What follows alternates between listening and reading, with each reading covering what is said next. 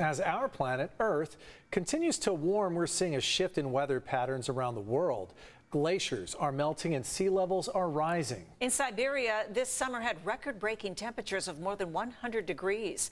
The hot weather caused the permafrost to start to thaw, causing volcanic-like bursts. Meteorologist Sean Stiles explains in this Earth 8 report. We are coming off of one of the hottest summers I personally can ever remember, temperatures well over 100.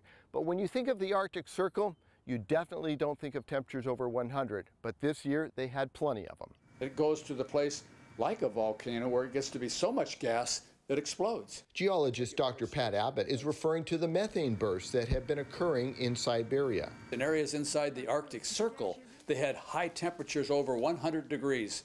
Never had to happen before in history. That heat has started to thaw the permafrost, the frozen layer of Earth below the topsoil.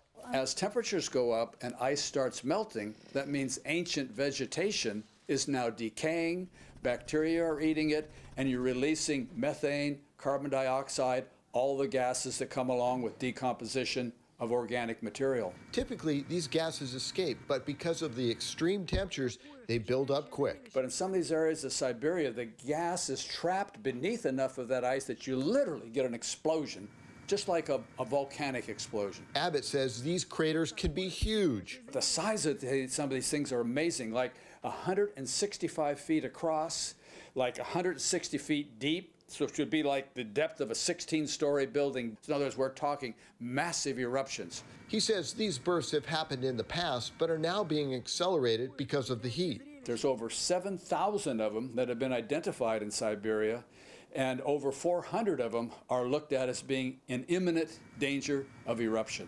Good news, though, none of them are near a city or a town. So as more of these methane bursts occur, they will release more greenhouse gases into the atmosphere. As the Earth warms, it causes more things to cause more warming, and you get this cascading effect where one thing leads to another.